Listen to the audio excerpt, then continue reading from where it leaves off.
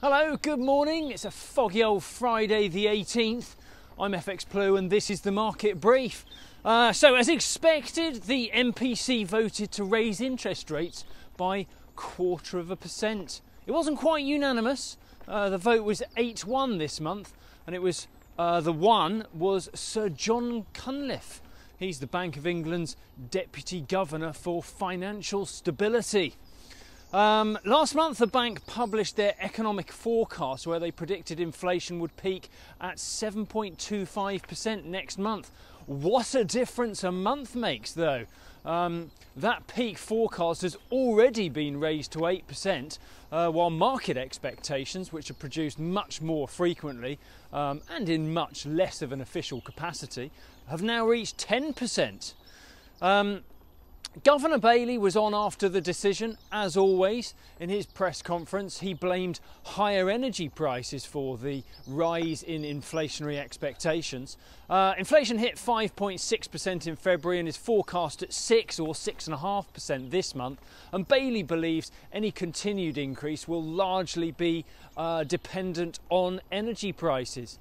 As such, market expectations for a fourth consecutive rate hike are already growing, as a negotiated settlement in Ukraine still looks pretty unlikely.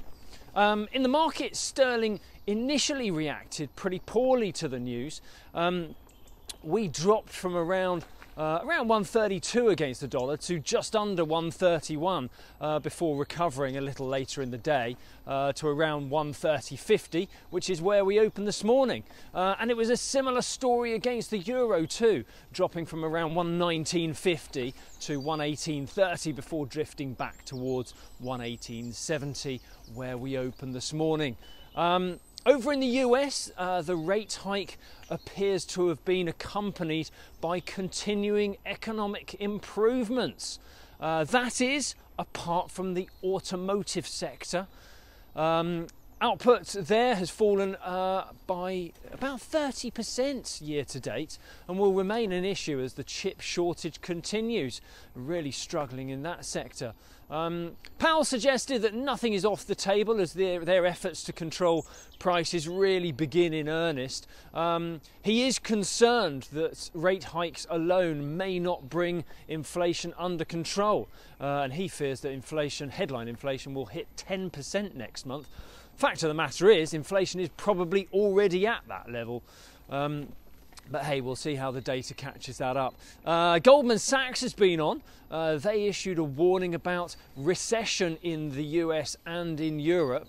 They raised concerns of stagflation, our good old friend, fearing that falling activity with rising inflation could already be a factor. And you know Goldman's, they're a smart bunch over there. Maybe there's no smoke without fire, as they say, right? In the market, the dollar index continued its retreat yesterday. It fell for the third consecutive day. We reached a low of 97.70, and euro dollar, well, that opens this morning just shy of the 111 mark. And that's it, capping off another week. Hope you have a great weekend ahead, and do join me again on Monday. If you do not have a clue, then just tweet through and ask FX Blue.